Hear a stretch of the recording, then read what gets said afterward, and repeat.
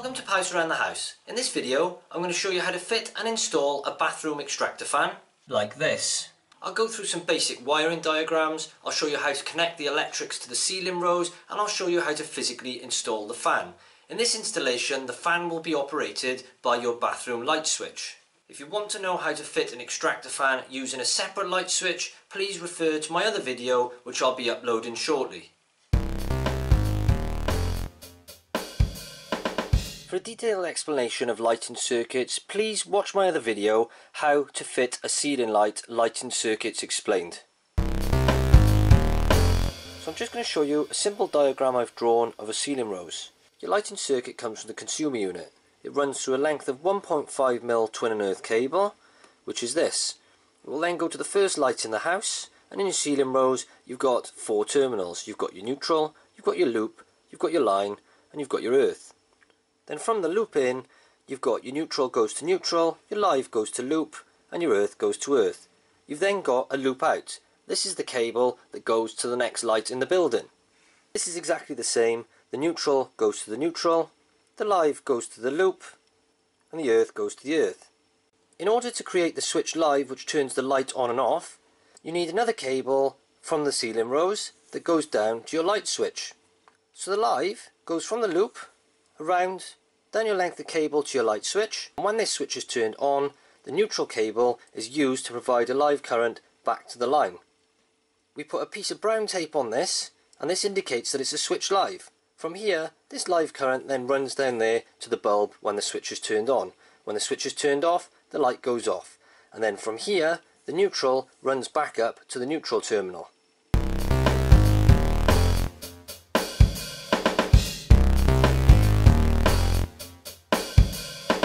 Installing an extractor fan, whether it be one with a timer or not, we need to tap into some of these terminals.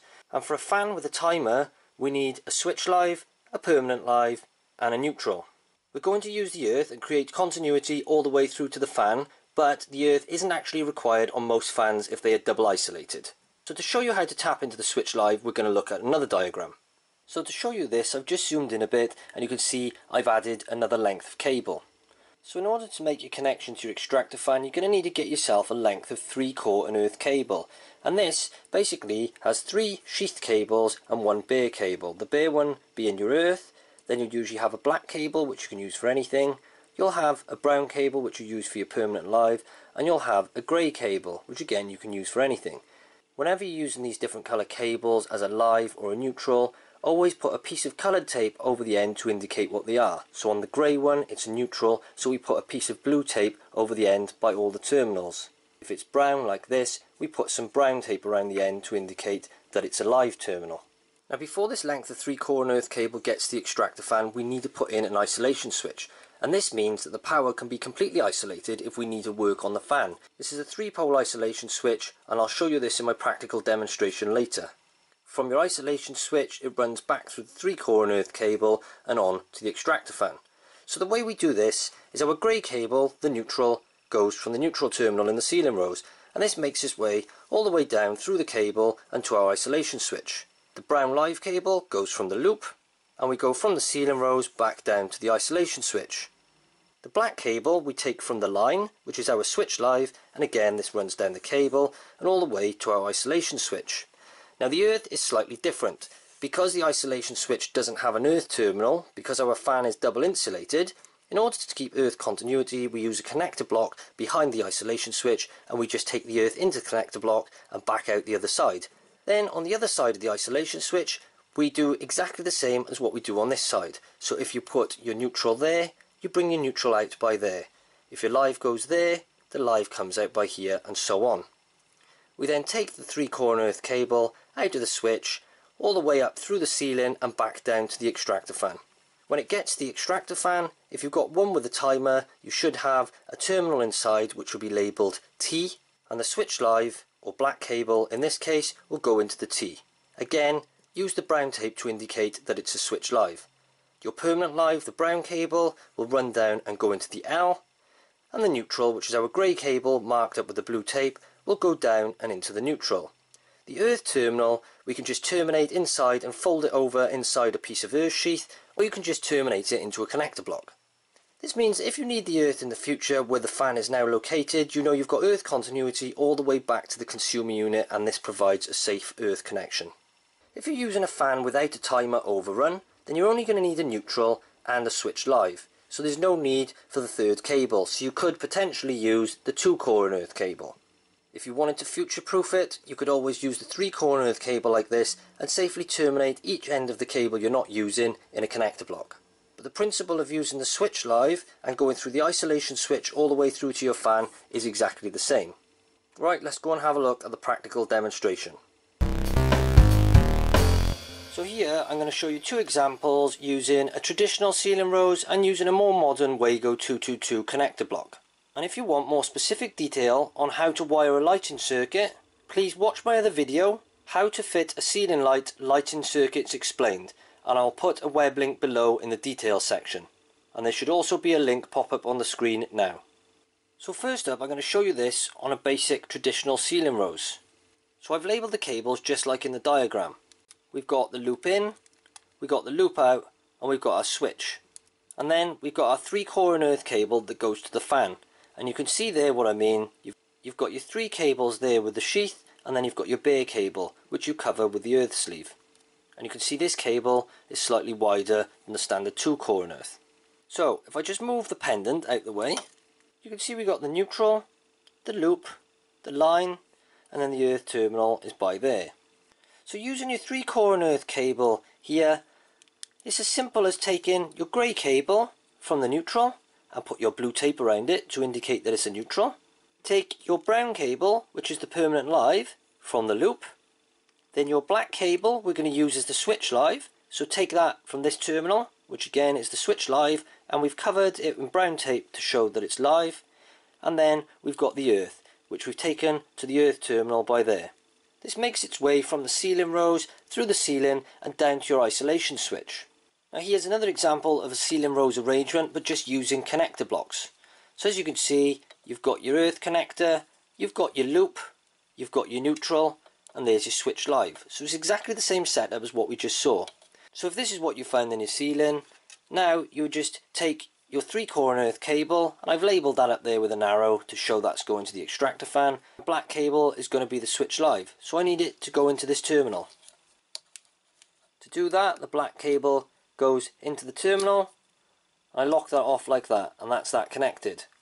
We then take the live, and we push that into the loop.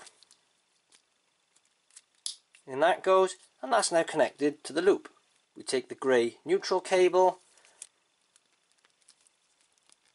and we place that into the connector block like that. And then finally we have the earth. We just place the earth into the earth connector block like that. And that's it, it's that simple. Don't forget to put your piece of blue tape over your grey cable and your brown tape over your black cable. And this cable again will go on down to your isolation switch. And if you're using connector blocks like this, they can be safely isolated in the ceiling using the Wago box junction box, and I explain this in my other video How to Fit a Ceiling Light and in my Wago 222 connector block review. So there's the 3-pole 10 amp fan isolation switch, and that is located above the door. And the reason for this is safety. If you were to isolate that switch and go and work on the extractor fan, it's not in an easy location for somebody to switch on and off by accident. If this was located down with your light switch outside the door, it is likely that somebody may by accident turn the power back on when you are working on the extractor fan, making the cables live. So I'll quickly undo the switch and show you how the wiring behind it works. Now this is as simple as you've got 3 inputs into the top of the fan, and then you've got 3 outputs at the bottom. So the 3-core and earth cable we just saw coming out of our ceiling rose, in my example I just showed you, would be this cable here. So we've got the grey, which we've marked with blue tape, which is the neutral. We've got our brown, which is the permanent live. We've got our black, which we've wrapped the brown tape around, which indicates it is our switch live. And we've got an earth. And we've got exactly the same on the other side. So the way this works is these are marked L1, L2 and L3. And again, L1, L2, L3. So just match the colours with the corresponding letter and number. So the black cable on the top goes into L1 and it goes into L1 on the bottom as well. The brown, L2 and L2. and the neutral, which is the grey, L3 and L3. It's that simple. We've also got the earth cable, which doesn't go through the isolation switch. So it's all you do here is connect the two earth cables together, which I've done in a little connector block and wrapped in earth tape. You could use, for example, a Wago 222 connector or anything like that for that. This provides continuity along the earth cable all the way from the ceiling rose right the way to the fan. So quite simply, this 3-core and earth cable then comes out of this switch. It goes up into the ceiling, makes its way back down to the extractor fan, and we'll see this in a minute in my practical demonstration. Simply screw the switch back into the pattress box or your metal back box. This is then left in the on position. That way the fan will be operated with the light switch.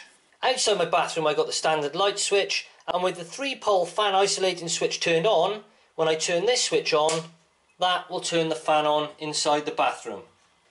When you turn this switch off again, the fan will run for about 30 minutes on the timer and then will turn itself off. The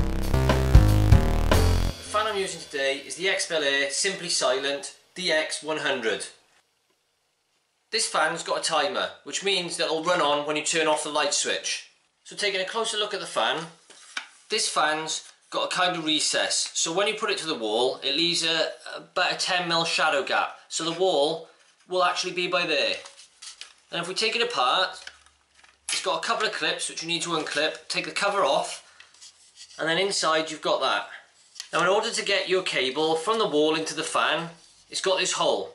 So before connecting the fan you need to make sure that you've got a hole in the wall and you've also got a feed for the cable. If you're putting this in a modern house with a partition wall and a gap, this is easy because you can put it into the plasterboard and you've got a hollow behind to apply your cables. If like mine it's a solid brick wall, you're going to need to cut out a hole using a diamond core drill bit, and that'll create your hole. But then you're also going to need to run your cable down the wall to come out by here for your fan. So with a solid brick wall you may have to chase your wall, put in a little bit of trunking, and then have your cable so you can push it up and down inside the wall. Then when it pops out you can bring it through the hole and then you can connect it up where you need to. Basically you can get humidity settings on them, you can get timer run on settings, and some of the fans have a high and low speed setting. So you just have to look in your instructions, see which model you've got and try and make head or tail of it. This one is just a timer, so you can adjust the timer settings. Just by there's a little blue circle and you can turn it left or right and basically adjust the timer to overrun. So when you turn your light switch off and the fan is turned off, it will keep running on for whatever time you set it to, and the maximum on this is 30 minutes after you turn the switch off. I find they're always best to leave it on that because if you've had a shower or something like that you want to leave it on as long as possible, and they don't cost much to run anyway. Gets rid of all the moisture. This is a 110mm hole. I cut this out with a diamond core drill bit. So you have to use that on a drill and slowly rotate it until you get through the wall. Unless of course you've got a plasterboard wall with a gap in it, in which case it's easy. This was a bit more hassle because it's older solid red brick.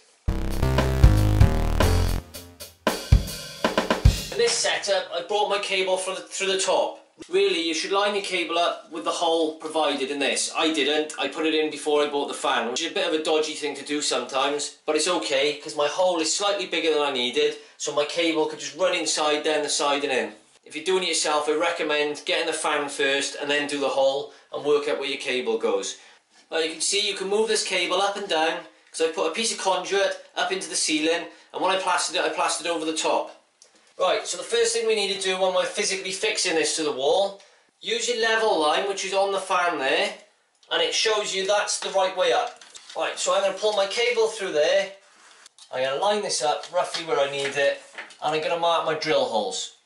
And where I cut my hole it is a little bit rough around the edges, so I'm going to have to go around it with a little bit of decorator's cork or a little bit of sealant, but when I put the cap over the top it'll be finished off nicely. Right, so using your level line and making sure it's upright, and then you just need to mark in the holes provided, and then we can drill some holes, put some plugs in there and then screws into the plugs.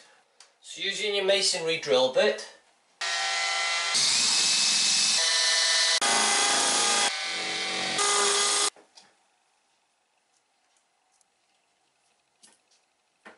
I've used 5mm drill bits, and then I've used the appropriate plug to put into that. You can use 6mm or whatever you want really, but you don't need one too big for something as small.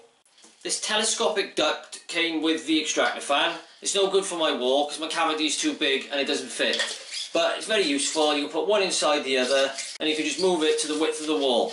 Because my wall's too thick, I'm just going to use a length of soil pipe. I'm going to fit it in, I'm going to cut it to length. It's exactly the same diameter, 100mm, so this should do the trick. I've used it before on another extractor fan, it works absolutely fine.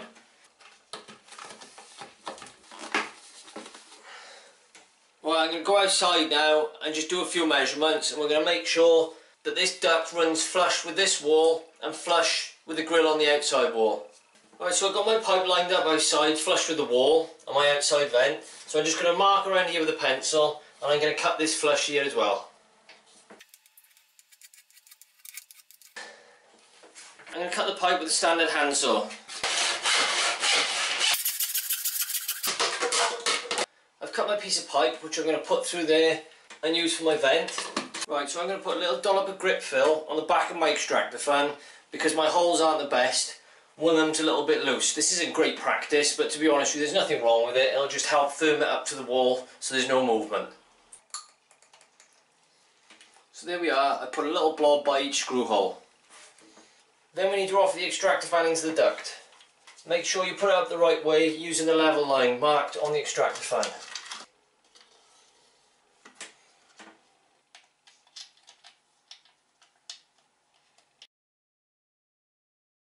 Right, so we've got that secured, fitted to the wall. I'm going to wire it up now.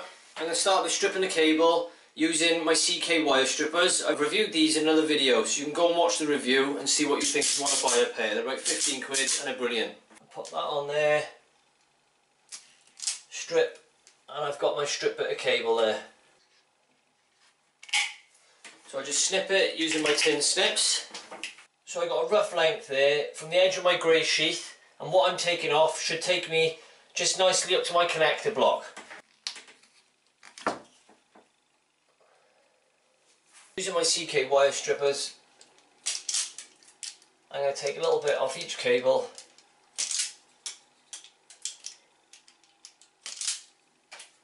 Now in this installation, there's no requirement for an earth on the extractor fan because it's plastic. So what I'm going to do is I'm just going to put my earth sheath over it, and I'm just going to fold it back on itself, out the way. So I'm just going to put a little bit of blue tape around my grey cable, which is the neutral. And then we always put a bit of brown tape around any switch live. I have got earth continuity all the way to my switch with the cables. I've connected them all the way up, so I know that if this needed to be earthed, it would work. Now where I've got my conduit, you can push the cable back in to get rid of your grey sheath, and I can now connect these up. I'm just going to take a little bit of copper off the top of these because they're a little bit long for the connector block.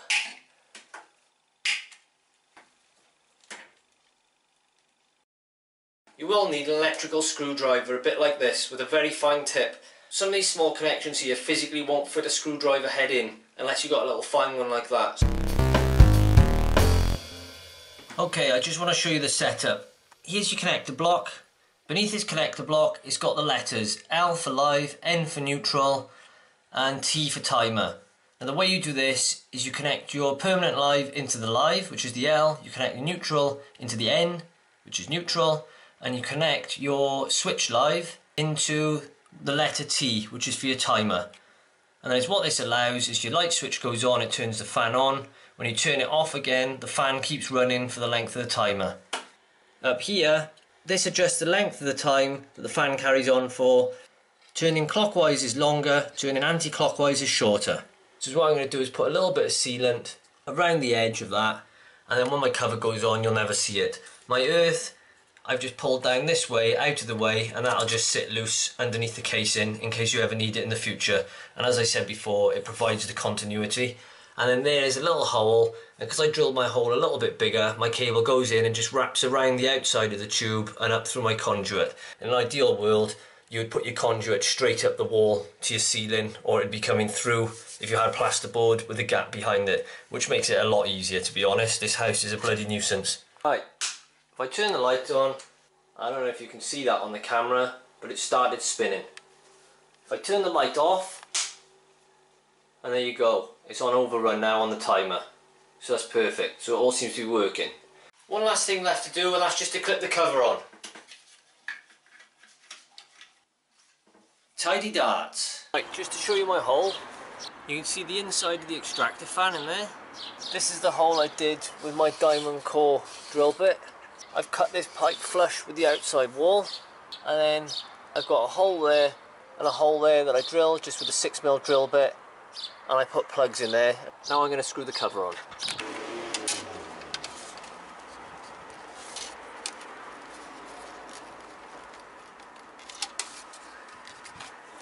We'll just put a bit of sealant across the top of there, down the sides, and leave the bottom so that any water that gets in can drain out. And there you have it, finished job. Extractor fan complete. For more DIY, how-to, household tips and product review, please watch my other videos and don't forget to subscribe. I've been Pouse Around the House. Ta-ta, farewell!